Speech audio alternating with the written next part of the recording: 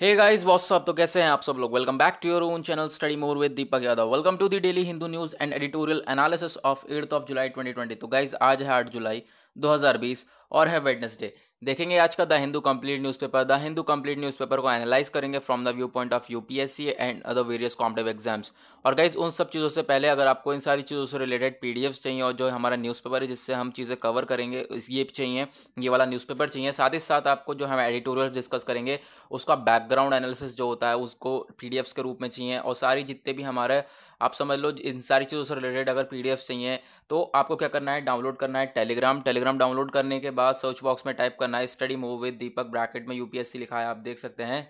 जाके क्लिक करोगे तो नीचे ज्वाइन का ऑप्शन आ रहा होगा, नीचे ज्वाइन कर लेना है यहाँ पर, क्योंकि यहाँ पे आपको डेली बेसिस पे जो है डेली बेसिस पे नोट्स मिलते हैं, साथ ही साथ बैकग्राउंड एनालिसिस मिलता है। जितना हमारा जो न्यूज़पेपर होता है न्यूज़पेपर की पीडीएफ्स मिल जाती हैं आपको, ठीक है।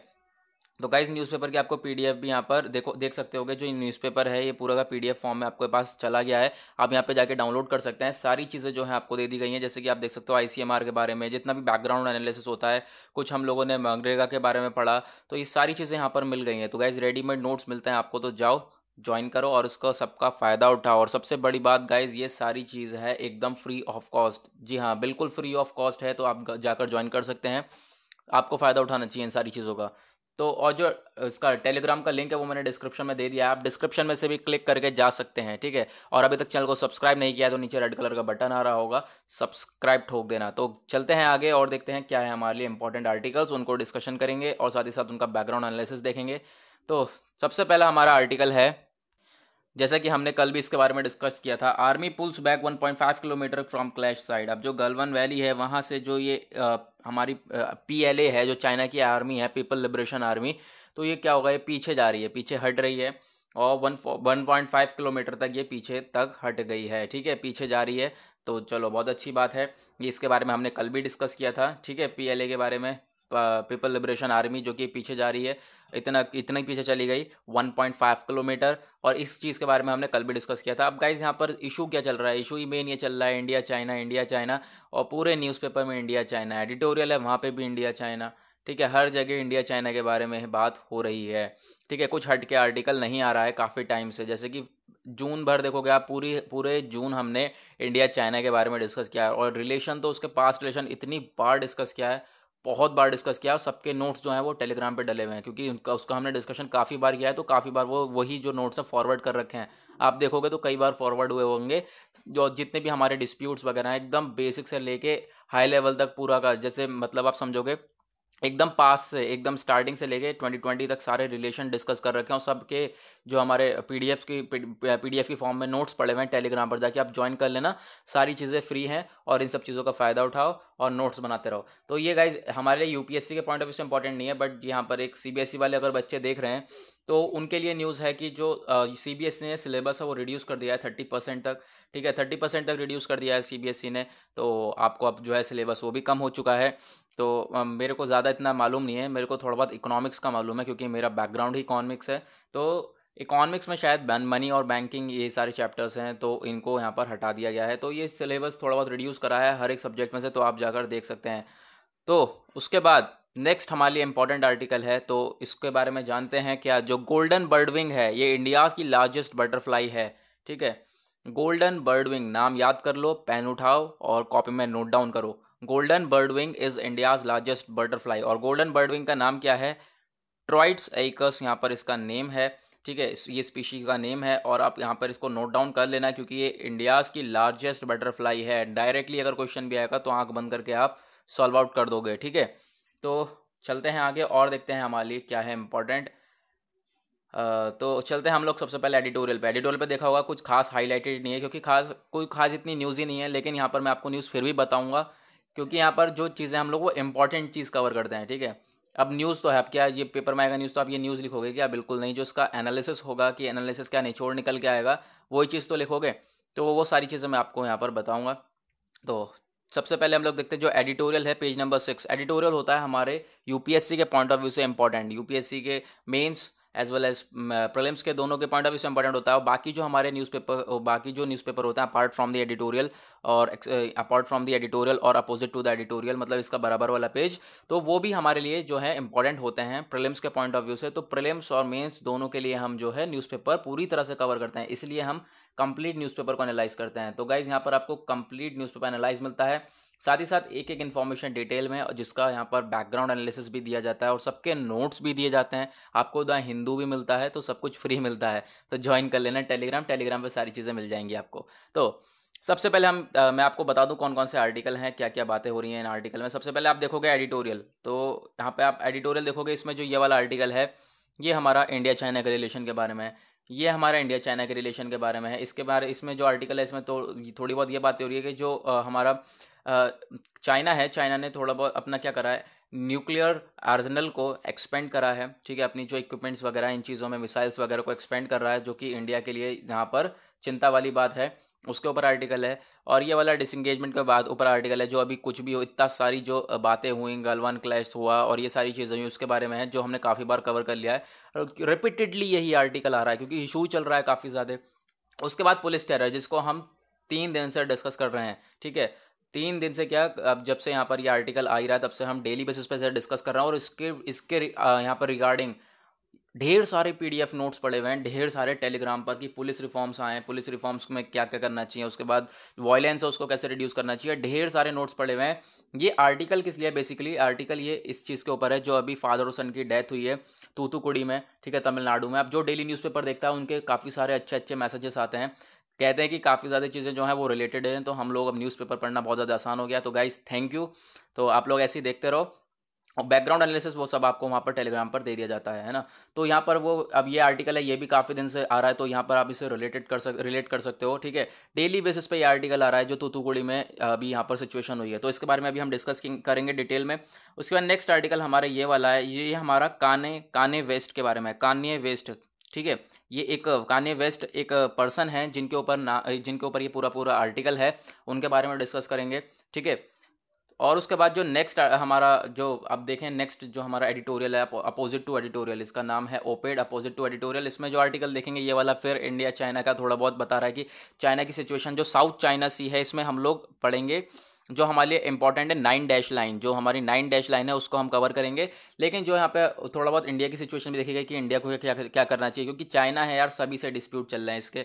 नेक्स्ट जो आर्टिकल है हमारा इथोपिया ब्लडी वेहम के बारे में। अब यहाँ पर इथोपिया में जो प्रोटेस्ट चला और यहाँ पर एक जो हमारी फेमस पर्सनैलिटी यहाँ पर उन्हें शॉट डाउन कर दिया गया है, उन्हें क्या कर दिया, गोली मार दी गई है, तो उसके ऊपर आर्टिकल यहाँ पर उसके बारे में हम डिस्कस करेंगे, ठीक है।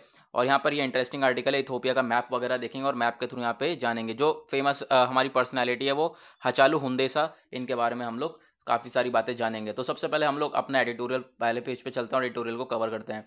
तो सबसे पहले हम ये वाला आर्टिकल देखेंगे जो पुलिस टेरर और थिएटर ऑफ लॉ के बारे में। ये जो बेसिकली ये वही वाला आर्टिकल है जो हम काफ़ी दिन से डिस्कस करते हुए आ रहे हैं और सबको पता ही होगा। जयराज और बेनेक्स यहाँ पर ये फादर और सन हैं, जिनको यहाँ पर क्या करा गया, मैं आपको बेसिकली फिर से आज बेसिक से बता देता हूँ ये न्यूज़ क्या है।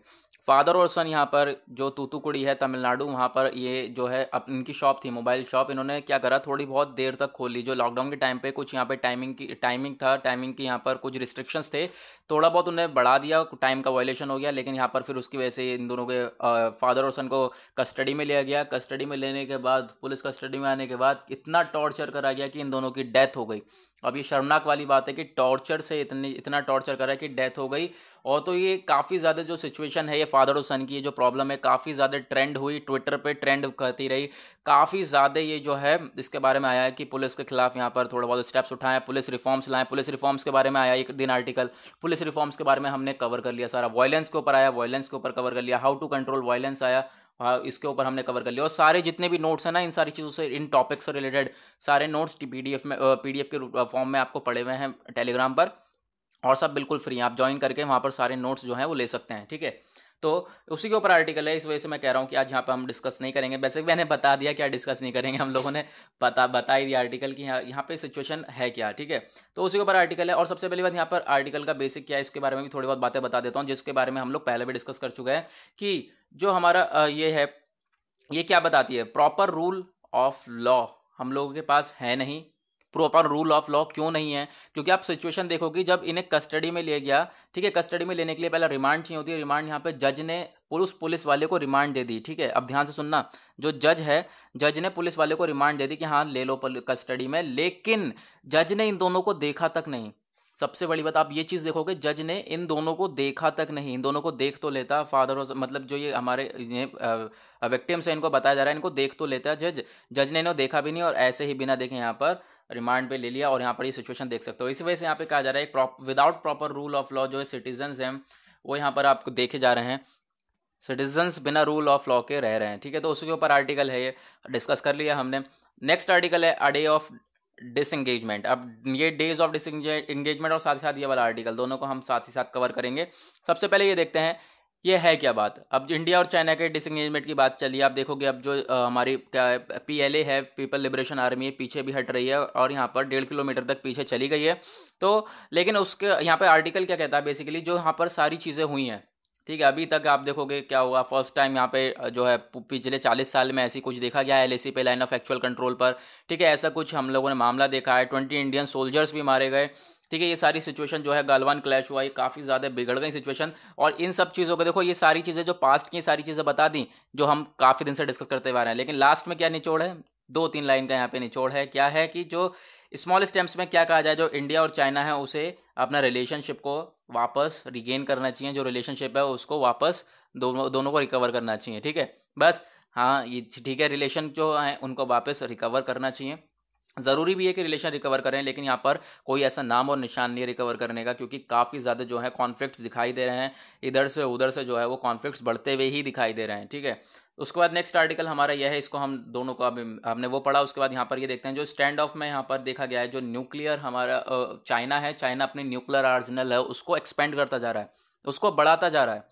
अब यहाँ पर जो चाइना है अपनी मिसाइल्स वगैरह और इन सारी चीज़ों को जो है वो वापस उनको क्या कर रहा है, उसको एक्सपेंड कर रहा है, बढ़ाता जा रहा है, जो वो कोशिश कर रहा है कि यहाँ पर कि कब्जे में कर सकते, क्योंकि चाइना तो चाहता ही है कि मैं एकदम क्या करूँ, एक पावर हो पूरी उसके हाथ में हो, जो है वो पूरे ग्लोबल को वहाँ पर रूल कर सके। चाइना तो यही चाहता है, लेकिन ऐसा हो थोड़ा ना सकता है। लेकिन अब जो ये ग्रोइंग यहाँ पर क्या चीज़ें बता रही हैं कि जब ये जो कोई चीज़ें जो ये एविडेंस बता रहे हैं कि यहाँ पर जो चाइना है वो अपनी अगर एक्सपेंड कर रहा है, अपना यहाँ पर इक्विपमेंट्स वगैरह बना रहा है और मिसाइल्स वगैरह जो है इन सब चीज़ों को वो एक्सपेंड कर रहा है, तो यहाँ पर इंडिया के लिए कहीं ना कहीं जो है चिंता वाली बात है कि क्योंकि चाइना की कभी भी हम उस पर विश्वास नहीं कर सकते। सबसे बड़ी बात, उस पर विश्वास नहीं कर सकते कि यहाँ पर क्या स्टेप उठाने वाला है, क्या स्टेप नहीं उठाने वाला है, क्योंकि वो कभी भी कुछ भी कर सकता है। तो हम लोगों को भी रेडी रहना पड़ेगा। तो उसी के ऊपर आर्टिकल है कि यहाँ पर जो है बता रहा है कि यहाँ पर अगर आप इस रिपोर्ट के, यहाँ पर एक रिपोर्ट है Stockholm international Peace Research institute, SIPRI के बारे में हमने पहले भी काफ़ी बार डिस्कस किया है, अगर आपको पता होगा, ठीक है। तो सिप्री में क्या हुआ है, इस रिपोर्ट ने क्या बताई है, इसने बताया है कि देखा गया है जो चाइना ने अपना न्यूक्लियर आर्सेनल है ये काफ़ी हद तक बढ़ाया है। 2019 में 90 वॉर हेड्स थे, उसके बाद यहाँ पर 2020 में 2020 में 320 वॉर हेड्स हैं। यानी कि जो है अपनी जो चाइना है वो अपनी जो है इक्विपमेंट्स वगैरह उनमें डेवलपमेंट करता जा रहा है, उन्हें जो एक्सपेंड करता जा रहा है, अपनी जो न्यूक्लियर आर्सेनल है उसको बढ़ाता जा रहा है। तो उसके ऊपर आर्टिकल है। अब यहाँ पर जो चैलेंजेस हैं इंडिया के लिए वो क्या क्या है कि जो इंडिया है वो काफ़ी ज़्यादा यहाँ पर उसको भी चिंता हो जाती है, क्योंकि यहाँ पर ऐसा अगर सिचुएशन देखने को मिल जाती है आगे भी, तो यहाँ पर काफ़ी ज़्यादा प्रॉब्लम्स फेस करने को मिलेंगी, ठीक है। उसके लिए जो है इंडिया को काफ़ी ज़्यादा अपने पहले से ही स्टेप्स उठाने के चलना पड़ेगा, पहले से ही जो है अच्छी तरीके से रेडी हो जाना पड़ेगा, ठीक है। और सबसे बड़ी बात यहाँ पर क्या बात हो रही है, सबसे बड़ी बात तो ये हो रही है जो अक्साई चीन है, यानी कि बस आपको यहाँ पर देखोगे अक्साई चीन का एरिया है, ठीक है। यहाँ पर जो अक्साई चीन का एरिया है वहीं पर ही ये लोग क्या कर रहे हैं, जो अपना चाइना का थोड़ा बहुत जो रीजन है, रीजन कौन सा है, जिनजियांग, ठीक है। जिनजियांग रीजन है जो कि काफ़ी ज़्यादा क्लोजर है अक्साई चीन से। जो हमारा अक्साई चीन है इंडिया में वो जो एरिया है, ठीक है, उससे काफ़ी ज़्यादा क्लोजर है, काफ़ी ज़्यादा पास है जो चाइना का रीजन है जिनजियांग। तो वहाँ पर ये लोग काम कर रहे हैं, ठीक है। वहीं पर ही जो न्यूक्लियर आर्सेनल है उसको बढ़ा रहे हैं। अब वहाँ पे बढ़ा रहे हैं तो आप लगा लो कि हाँ बॉर्डर पे ही जो है ये चीज़ें जो है एक्सपेंड होती जा रही हैं उधर की साइड से, तो काफ़ी ज़्यादा यहाँ पर ख़तरा देखने को मिल सकता है। तो क्या करना है, इंडिया को काफ़ी ज़्यादा अपनी जो है अपनी जो स्टेप्स हैं उनको देख के चलना पड़ेगा। और काफ़ी हद तक इंडिया को चीज़ें टैकल करके चलनी पड़ेंगी। और अभी से ही इंडिया को क्या करना है, अपनी जो है चीज़ें जो है वो रीडबल कर देनी है, ताकि जो है एक मजबूत और यहाँ पर अच्छी तरीके से हम लोग लड़ सकें। इस तरीके से सिचुएशन बनानी पड़ेंगी, अदरवाइज़ यहाँ पे काफ़ी ज़्यादा प्रॉब्लम्स फेस करने को मिल सकती हैं अगर ऐसा कुछ होता है तो। ठीक है, क्योंकि यहाँ पर मैंने जैसा कि बताया, क्योंकि हम बिल्कुल भी ट्रस्ट नहीं कर सकते चाइना के ऊपर, क्योंकि ऐसी पहले भी सिचुएशन देखने को मिल गई थी और अभी भी ऐसा कुछ सिचुएशन देखने को मिल सकती है। ठीक है, तो उसके ऊपर आर्टिकल यहाँ पर कोई अभी यहाँ पर जो आपके लिए जो आंसर में जो लिखना है आपके लिए, अभी वैसा कोई इतनी इंपॉर्टेंट चीज़ें नहीं है। अभी कुछ जैसे कि और आर्टिकल आएंगे तो आपके लिए कुछ और जाके हम लोग डीप जाके देखेंगे तो और इंपॉर्टेंट आर्टिकल्स निकल जाएंगे, तो उनमें से जो चीज़ें लिखने लायक होंगी वो आपको बताई जाएंगी। अभी कोई चीज़ें यहाँ से लिखने लायक नहीं है, ठीक है, कोई इतनी खास इंपॉर्टेंट नहीं है, बट आपको क्या होना चाहिए, एक आइडिया होना चाहिए कि हाँ वो अपनी न्यूक्लियर आर्सेनल को एक्सपेंड कर रहा है, तो यहाँ पर इंडिया को जो है काफ़ी ज़्यादा खतरा है। ठीक है, तो उसके लिए इंडिया को स्टेप्स उठाने चाहिए। तो आपको बस खाली इतना आइडिया रखना है, अभी कोई इतनी खास इंपॉर्टेंट है नहीं। तो ठीक है, तो हमने ये कवर करे 3 एडिटोरियल। उसके बाद नेक्स्ट एडिटोरियल है हमारा नेक्स्ट एडिटोरियल ये किस चीज़ के ऊपर है, कान्ये वेस्ट। अब यहाँ पे Kanye West might not be serious about his bed but his candidature will have an impact. अब ये आर्टिकल किस चीज़ के ऊपर है, यहाँ पर एक पर्सन है ये कान्ये वेस्ट। ये आर्टिकल किसी को समझ में नहीं आया होगा, हालांकि यहाँ पे पहले ही इसकी चीज़ के बारे में बात चल रही है कि जो कान्ये वेस्ट हैं एक पर्सनैलिटी हैं। ठीक है, तो यहाँ पर क्या है कि मतलब अच्छी खासी पर्सनैलिटी है, रैपर हैं। ठीक है, रैपर हैं, हिप हॉप स्टार हैं और काफ़ी ज़्यादा जाने मानी पर्सनैलिटी, और जो फ़ैन फॉलोइंग है वो भी 1.5 करोड़ से ऊपर की फ़ैन फॉलोइंग है। तो आप समझ सकते हो कितनी यहाँ पर फेमस पर्सनैलिटी होगी है। तो कान्ये वेस्ट के ऊपर है कि यहाँ पर ये कह रहे हैं कि मैं अब इलेक्शन में खड़ा हूँगा, जो हम आपको पता होगा अमेरिका में इलेक्शन होने वाला है नवंबर में। तो इनका एक ट्वीट देखा गया है, ट्वीट इन्होंने करा कि अब मैं इलेक्शन में खड़ा हूँगा इस बार, जो कि इम्पॉसिबल लग रहा है। इम्पॉसिबल क्या, इम्पॉसिबल लग क्या रहा है, इम्पॉसिबल है, क्योंकि अगर अमेरिका के इलेक्शन की बात हो रही है, भाई इलेक्शन है अमेरिका का, तो उसके लिए काफ़ी ज़्यादा प्रोसेस चाहिए होगा, और कम से कम 1 साल पहले अगर अनाउंसमेंट होगा ना, तभी जाके बंदा वो इलेक्शन लड़ सकता है। और ये वैसे भी अकेले ही लड़ेंगे, इंडिपेंडेंट किसी पार्टीज़ वगैरह से तो लड़ेंगे नहीं। ठीक है, क्योंकि पार्टीज़ आप देखोगे तो चाइना में जो मेन दो ही पार्टी हैं, डेमोक्रेटिक और रिपब्लिकन। ठीक है, जो हमारे डोनाल्ड ट्रंप है वो कौन सी पार्टी से बिलोंग करते हैं, रिपब्लिकन से। ठीक है, तो डेमोक्रेटिक और रिपब्लिकन 2 पार्टी हैं, लेकिन यहाँ पर इन्होंने अभी ज्वाइन नहीं करी है कोई पार्टी वगैरह नहीं ज्वाइन कर रहे हैं। लेकिन यहाँ पर इनका ट्वीट आया कि ट्वीट करा इन्होंने, क्या करा कि अब की बार जो है वो इलेक्शन लड़ेंगे। हालांकि इनके जो रिलेशन हैं वो डोनाल्ड ट्रंप से भी अच्छे हैं, ठीक है, लेकिन डेमोक्रेटिक पार्टी से भी अच्छे हैं, डेमोक्रेटिक पार्टी की तरफ भी झुकाव इनका काफ़ी ज़्यादा है। ठीक है, तो अभी इन्होंने पहले भी बताया, MTV वीडियो म्यूज़िक हुआ, तो यहाँ पर MTV वीडियो म्यूज़िक अवार्ड्स में भी बताया कि यहाँ पर मैं इलेक्शन लड़ूंगा। ठीक है, इलेक्शन लड़ूंगा, और यह 2024 के लिए तो बिल्कुल पक्का बताया है कि हाँ 2024 में तो इलेक्शन में खड़ा होऊंगा ही होऊंगा। ठीक है, अमेरिका के इलेक्शन में। लेकिन ये नहीं पता था कि 2020 में इस बार इनका ऐसा कुछ स्टेप देखने को मिलेगा। 2020 में इन्होंने कह दिया कि यहाँ पर हाँ इस बार मैं इलेक्शन जो है अब खड़ा होऊंगा इस बार इलेक्शन में, इसी बार, जो कि नवंबर में है, और जुलाई चल रही है, तो ये इम्पॉसिबल लग रहा है कि नवंबर में यहाँ पर ये कुछ जो है इलेक्शन में खड़े हो सकें। हालांकि यहाँ पर जो है ये काफ़ी ज़्यादा रिचर पर्सनैलिटी हैं। ठीक है, कोई वैसी बात नहीं है, बहुत ज़्यादा यहाँ पर फेमस पर्सनैलिटी हैं। लेकिन अब यहाँ पर यही बात हो रही है कि ऐसा लग रहा है कि सीरियस नहीं है इस बात को लेकर। ठीक है, इन्होंने ऐसी मजाक में ट्वीट कर दिया होगा, लेकिन इस बात को लेकर ये सीरियस नहीं है। तो उसी के ऊपर ये आर्टिकल है, अगर डिटेल में आर्टिकल आएगा तो उसके बारे में डिस्कस करेंगे। अभी फिलहाल इतना ही आर्टिकल है, आपको इतना ही आइडिया रखना है। ठीक है, नेक्स्ट चलते हैं आगे हम लोग।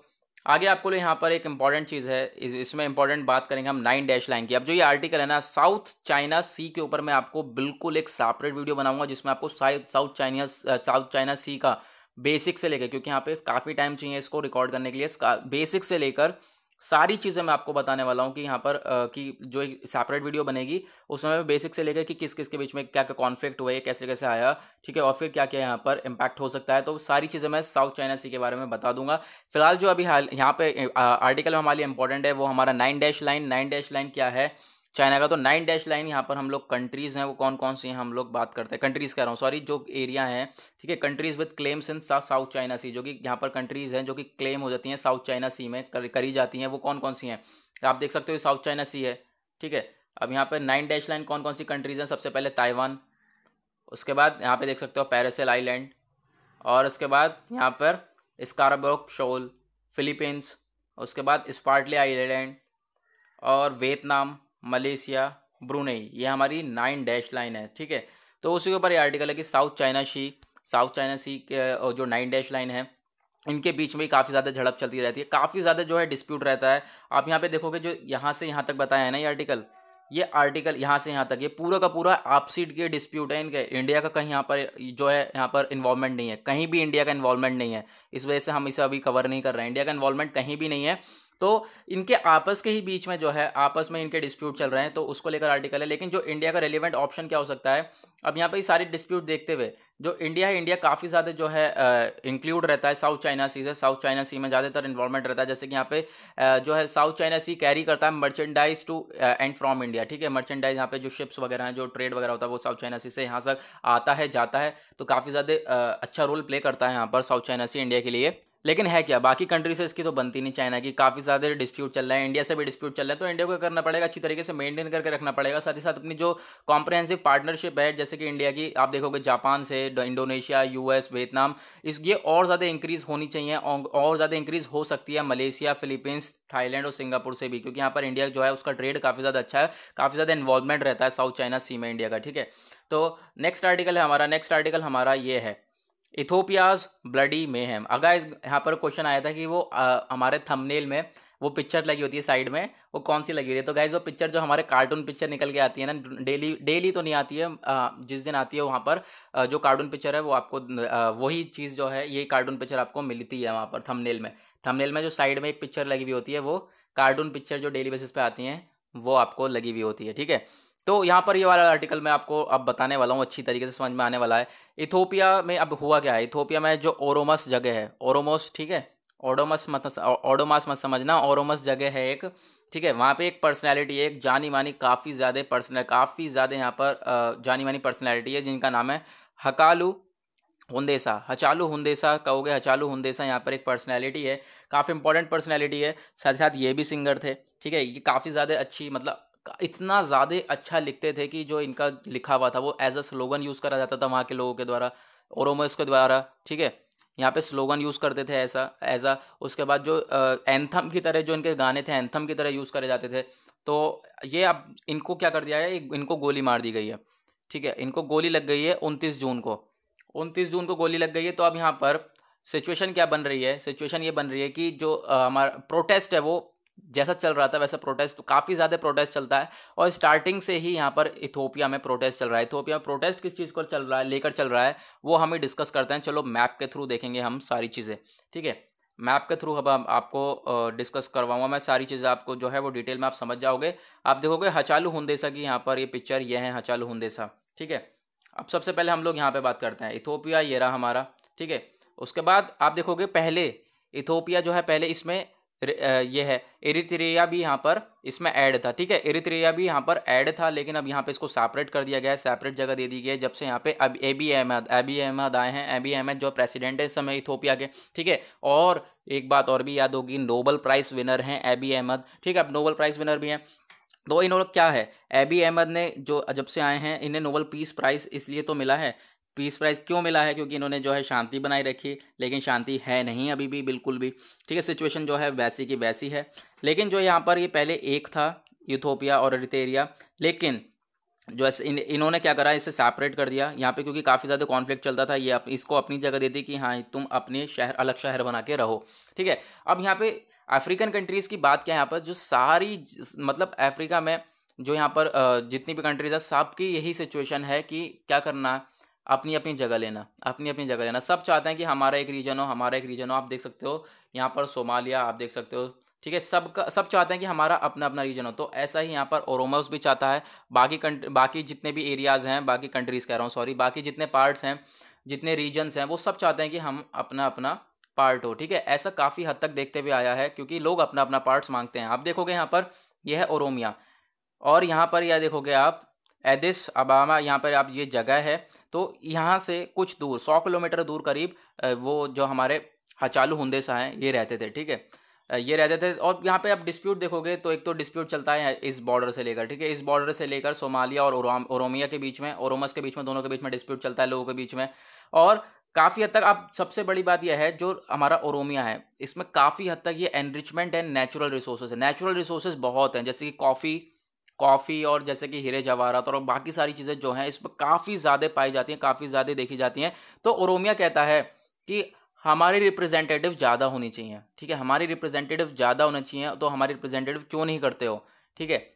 तो आप देखोगे जो सबसे पहली बात जो हमारा क्या होता है, प्रेसिडेंट और प्राइम मिनिस्टर जो प्राइम मिनिस्टर चूज करके आते हैं वो कुछ कंट्री से आते हैं, जैसे कि हमारा ओरोमिया हो गया, अम्हारा हो गया, साथ ही साथ हमारा यहाँ पर ये हो गया, ठीक है, ये एरिया हो गया southern nation nationals and peoples, यहाँ पर ये हो गया। तो यहाँ से चूज करे जाते हैं, तो ये इनमें से ही देखा जाता है। तो इस बार क्या हुआ है, जो ओरोमिया से ही चूज होके आए हैं, और जो एबी अहमद है वो भी ओरोमिया के ही हैं, ठीक है। अब तो ये यहाँ पर ये भी बिलोंग करते हैं ओरोमिया से। ये जो डिस्प्यूट था ये बॉर्डर डिस्प्यूट को लेकर था, ये इसके ओरोमिया के काफ़ी ज़्यादा बॉर्डर डिस्प्यूट है, तो इनके ऊपर भी यहाँ पर काफ़ी ज़्यादा स्लोगन्स वगैरह यहाँ पर बना दिए थे यहाँ पर हचालू हुंदेसा ने, ठीक है। लेकिन तो उनको गोली लग गई है, तो उसी के ऊपर ये आर्टिकल है कि गोली किसने मारी है उसके बारे में यहाँ पर चीज़ें बताई जाएंगी, ठीक है। और ये क्या देखा जाएगा, जो हमारे एबी एबी अहमद हैं इस समय, ठीक है, एबी अहमद हैं, वो क्या दे रहे हैं यहाँ पर, he must एक्सपीडिशली bring to justice those behind the tragic shooting of हचालू, ठीक है। किसी जिसने भी शूट किया है हचालू को, वो देखा जाएगा कि यहाँ पर कौन था और जस्टिस करा जाएगा, ठीक है। उसके बाद नेक्स्ट हमारा लास्ट जो है कार्टून पिक्चर है। कार्टून पिक्चर आप देख सकते हो पोर्टफोलियोज को लेकर, ये एमपी यहाँ पर ये दोनों कैसे लड़ रहे हैं यार सबके सब। तो अब यहाँ पर हमने काफ़ी सारी चीज़ें डिस्कस की हैं, इथोपिया के बारे में पढ़ा, इथोपिया का मैप देखा, उसके बाद हम लोगों ने इंडिया चाइना की काफ़ी सारी बातें करी, और काफ़ी हद तक हमने सारी चीज़ें कवर कर ली हैं। अब यहाँ पर जो मेन है वो इंडिया चाइना का रिलेशन जो है वो काफ़ी ज़्यादा हद तक है, इस वजह से यहाँ पर सारे नोट्स जो हैं वो पहले से ऑलरेडी अवेलेबल कर दिए हैं टेलीग्राम पर, तो आप जाकर ज्वाइन कर लेना, और चैनल को सब्सक्राइब नहीं किया तो चैनल को सब्सक्राइब कर लेना। तो गाइज आज के लिए बस इतना ही, मिलेंगे आपसे कल, आज के लिए बाय बाय।